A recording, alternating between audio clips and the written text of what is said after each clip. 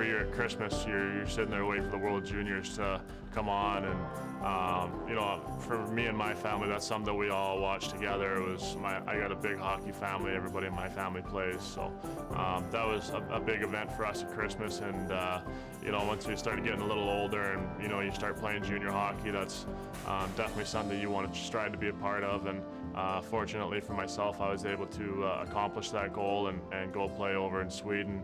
And that was the first time I'd ever went across seas to play, and the first time I ever wore the Canadian jersey. So it was an experience and a half for me, and one of the greater hockey memories I'll ever have.